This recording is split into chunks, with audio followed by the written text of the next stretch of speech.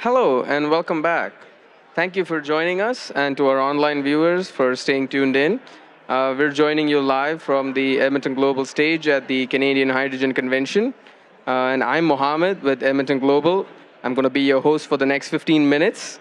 So I'm here with Agatha and Terri to discuss about the upskilling of the hydrogen workforce in our Edmonton region. And let's get started. So Agatha, why don't you start us off by introducing yourself and telling us about your work? Hi, everyone. My name is Agatha Ojimelukwe, and I am currently the Acting Director of Applied Technologies Research at NAIT. So my work is applied research focused, but NAIT is very committed to building micro-credentials and training for upskilling the workforce in Canada. For those who do not know, NAIT is one of the largest polytechnics in Canada, and we have about 35,000 students going through our credit, non-credit, and apprenticeship programs in a year, which is pretty amazing. I also want to say something extra about NAIT. So one of the CEOs of DTI who have developed a dual fuel vehicle is a NAIT grad. Wow. Yes, if you didn't know that. So excited for the things that NAIT grads are doing in the ecosystem already. Yes. That's great. Terri, please introduce yourself and tell us more about your work. Hi, my name is Terri Johnson, and I'm the Manager of Industry Advancement at the Alberta Motor Transport Association. The Alberta Motor Transport Association supports the commercial trucking industry, and we have about 18,000 members, so we've got half as many as you. And those members, we're working with them with alternative fuels. So obviously hydrogen is one of those alternative fuels, providing them with services as well as vehicles, infrastructures, and making sure they know about jobs and training and what they need to support those vehicles. So what are you guys currently working on, like with regards to upskilling our workforce? Just tell us some more about your projects. NAIT is doing a couple of things. So where do I begin? We're doing a lot of things. We are building micro-credentials to support upskilling across the different points in the hydrogen value chain. So part of those micro-credentials are on hydrogen production, transportation, and storage. We're also working on heavy-duty mechanic training and upskilling those folks to be able to manage and maintain hydrogen dual fuel vehicles and hydrogen fuel cell vehicles. And in doing that, we're basically just working with OEMs, and we have support from companies throughout the value chain and as well as the Alberta Motor Transport Association. So a lot. But what we're focused on is micro-credentials and upskilling. So what are those little bits of training that existing professionals need to be able to support the energy transition and support this ecosystem? Thank you. Terri? Yeah, and we're working a lot with NAIT as well. That's how I know Agatha. We brought some of your heavy-duty mechanics out to Nicola as the OEMs and working with those OEMs so they know so they can provide the training on the fuel cell, they can provide the training on the high voltage system, and they can really show the NAIT instructors what the differences are between the upcoming vehicles and the fuel cell vehicles versus the conventional vehicles so that they have some idea on how to adjust their curriculum to meet the needs of industry as it's changing. And that's right. So that's part of the NAIT model. So we work with industry. And so in this case, we're learning from industry because industry is the head of the game. And by working with AMTA, our instructor was able to go and get the training that they will need to support NAIT students to learn and grow. So it's an amazing time to be working together. Yeah, it's great working collaboratively. We're working with your instructors, but we're also working with industries. So right now, Velocity has really taken a lead, and they have a hydrogen bay. It's one of the first hydrogen bays here in Alberta. They've got, there's a Velocity Bay, there is a City of Edmonton Hydrogen Bay, and a County of Strathcona Hydrogen Bay.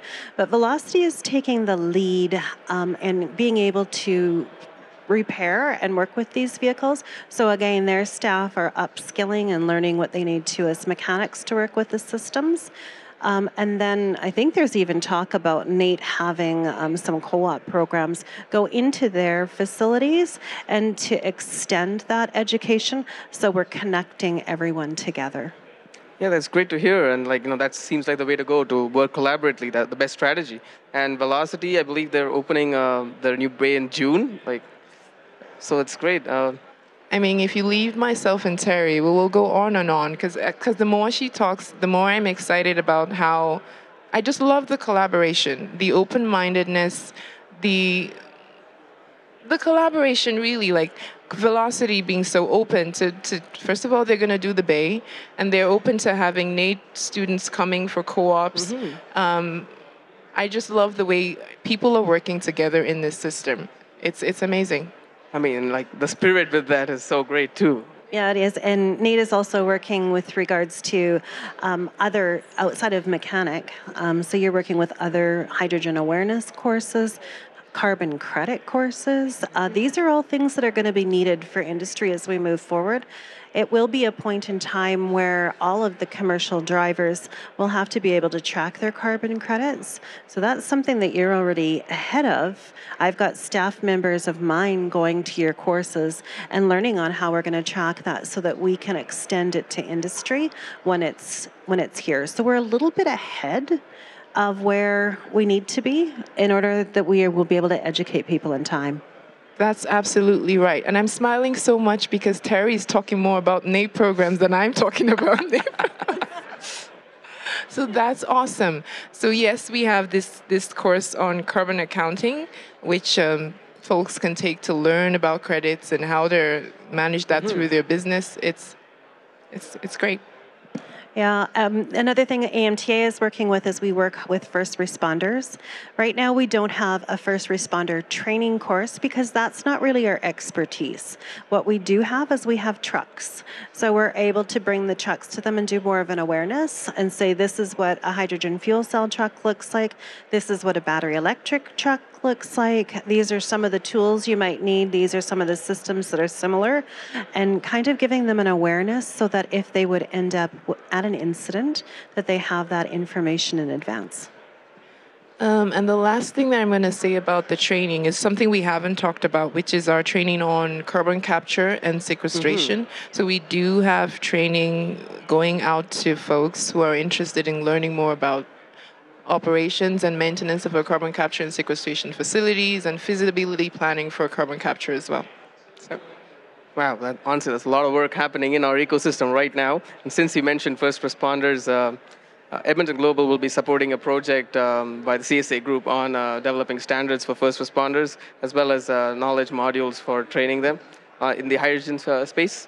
So that's hopefully you should hear about that soon in the coming days. And those are exactly we're working hands-on with these trucks. We're taking a look at industry and how do we keep our industry safe? How do we make sure that anybody that's interacting with these vehicles and with hydrogen as a fuel source is ready to interact with those elements? Yeah. So in our current ecosystem, from your perspective, what kind of supports do you feel that we still require to advance the workforce in the hydrogen economy? Trucks. So I don't know who's here. Right now, we're working with a few vehicles that are coming in, and we're working with a hydrogen diesel dual fuel, which is a different vehicle configuration completely. So we need more vehicles to come in so that we know more systems and we understand more about the different configurations. The fuel cell vehicles that we've worked with, the hydrogen systems are typically placed in different locations. So the more vehicles that we have coming in, the more opportunities there is to learn. And they're not just one size fits all. Each OEM has got a little different configurations. So, from a training perspective, training is always supposed to meet the needs of industry. So I won't say we are at the forefront, but we are enablers of the growth and the expansion and the scaling of this sector. So collaboration. Everything that NAIT has achieved, we've achieved that because the companies, the associations that are in this space have been open enough to work with us, to support them, to grow, to scale. So if there's anything that's needed is openness and collaboration. And sometimes that's difficult to achieve when you have competitors in the same room. But NAIT training is focused on enabling growth. So many times it's going to be agnostic to one particular OEM, but at the end of the day, we need that collaboration and working and being exceptionally connected to industry for training to work. So that's a critical focus for us because you need to be able to work with more than one individual as you're advancing industry. Okay, so we need to stay more connected and more trucks. So, what do you see as an enabler in our region that's brought us so far in the workforce sector? For us, it's been government funding. You take a look at Prairie Can, you take a look at EnerCan. There's Emissions Reduction Alberta, Transport Canada.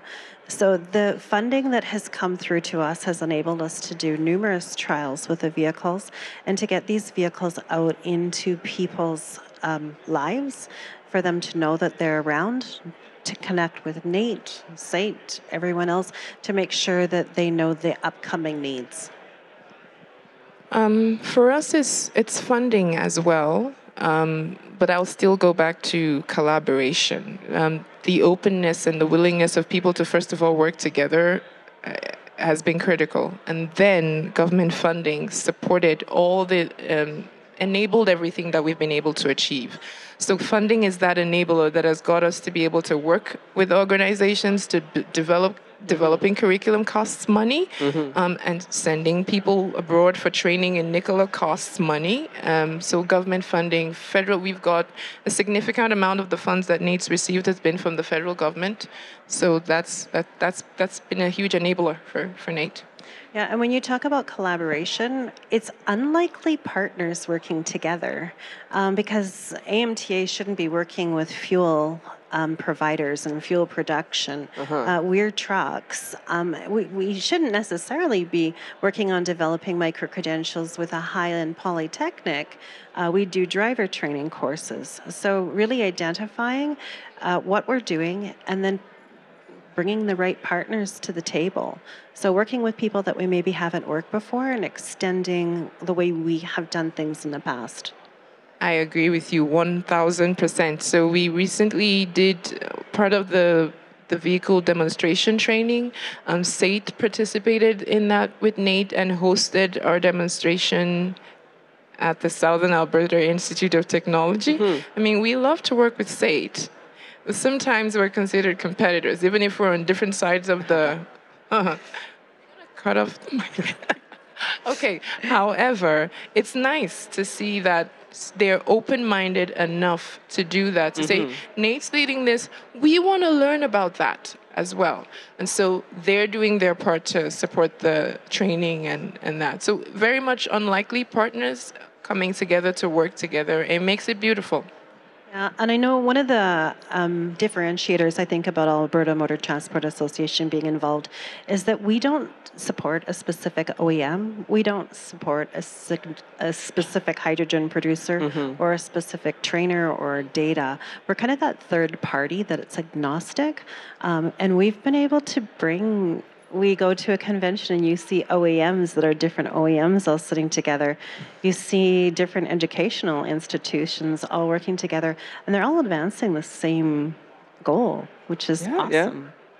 Yeah, it's great. And we're actually on time. So thank you guys for joining us on this panel, and thank you, audience, for staying tuned in. So we have our Global Hydrogen Case Competition happening after lunch at 1 p.m.